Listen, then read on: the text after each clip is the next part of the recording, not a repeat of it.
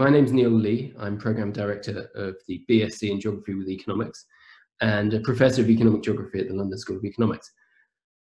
What I'm going to be talking about today is giving you a short guest lecture, and I'm giving you a guest lecture about something which is hugely important, till recently has been seen as one of the most important, most newsworthy things facing the UK, and also something where a number of my colleagues have done incredibly important work in helping us understand it. So what I'm going to be talking about today is Brexit. Remember Brexit? Feels like an awful long time ago, but until recently, Brexit was basically a lot of what we were talking about in academia. Now, the reason Brexit matters for students on the Geography with Economics course is that much of the causes and the consequences will be felt spatially. And a course like Geography with Economics provides an ideal introduction into understanding something like Brexit. So let's have a first look at what happened. You all know in 2016 the UK voted to leave the European Union. It was quite close.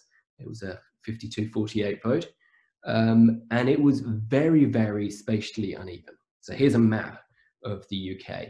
You can see that Scotland, every place or every local authority district in Scotland voted to remain part of the European Union. Northern Ireland, a little bit more split, but when it comes to England and Wales, you see big geographical divides there. Like London, the area, particularly sort of the parts of London where I live, voted hugely to remain in the European Union, or voted to remain in the European Union by a large margin. Other parts of England really voted to leave.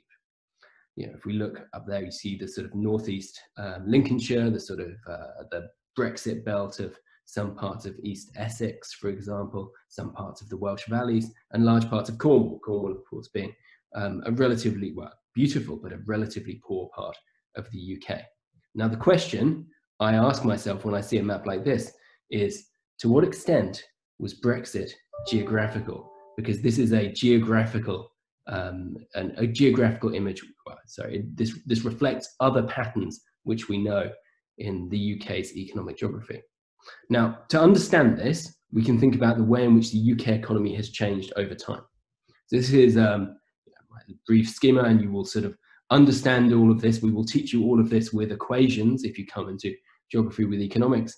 But essentially what we've seen in the UK economy, along with most other advanced economies over the last 30 or 40 years, is a shift from an economy which is based on physical production, where the type of things you want are mass production of specialist goods, non-specialist goods, but mass production of goods where essentially what you need to do well in the labour market is to be strong. You need physical skills to be able to sort of build stuff. And we've moved from an economy which is sort of something like that to an economy which is based much more on knowledge and information and the ability to use technology such as computers. And sometimes this is called the shift to a knowledge economy. But the key thing is that these sort of industries which were done in big factories, routine production, this type of stuff was really based in, it could be based anywhere. The kind of knowledge intensive activity which we've seen growing has to be produced in cities, or is best produced near universities, in big cities, places like London. This is one of the reasons why graduate outcomes on a degree like Geography with Economics are so good, is because we teach people skills in an environment in which those skills are quite heavily demanded. So we've seen this big economic shift in the UK. Now, this has left us with quite pronounced economic geography, something called the North-South divide. So this is gross weekly earnings in 2016.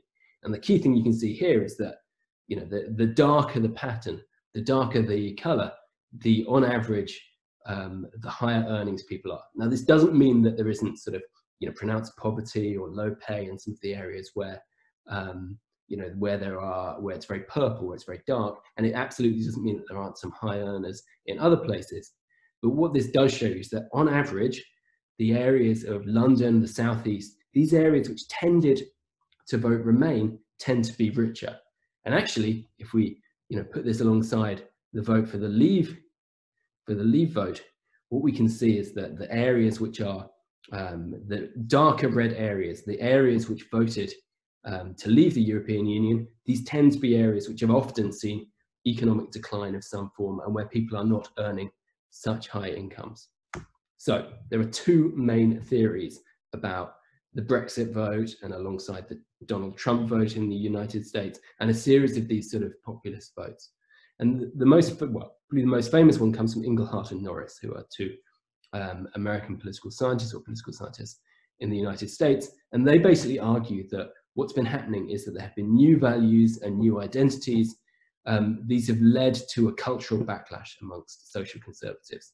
So what we've seen is a shift as people have been threatened by things like gay rights, views on climate change, women's place in the home, that sort of thing. As these new values have become more and more mainstream, there's been a cultural backlash against some social conservatives who have voted in ways which essentially are anti-system. So they're basically saying, we don't want this type of system. We're going to sort of try and break up the system. Donald Trump being one example of that, and of course, Brexit being another. So that's one view. The second view comes from my colleague Andres Rodriguez-Poze, who's also a professor in the department, and he has the second view that it is the revenge of the places that don't matter.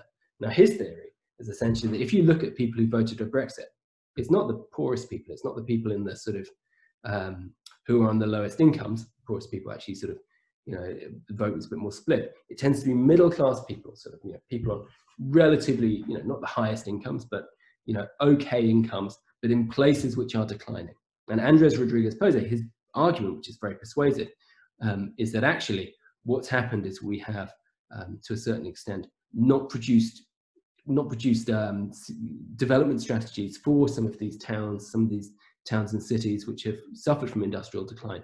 And the Brexit vote, the election of Donald Trump, the Gilets jaunes in France, all of these populist, I guess you might call them populist events, these have all been caused by our failure to construct development strategies for all places, essentially. Now, I'm not going to tell you what to think, because we like to, in Geography with Economics, we like to produce intelligent people with their own opinions. It's one of the reasons why our sort of graduate outcomes are so high. But these are two main ways of understanding the Brexit vote. Maybe for some people it was a sort of cultural backlash. For some people it was a revenge of the places that don't matter. Now, you should be asking yourself, what do you think? And if you do have strong opinions about this, come to LSE, do Geography with Economics, and have your say.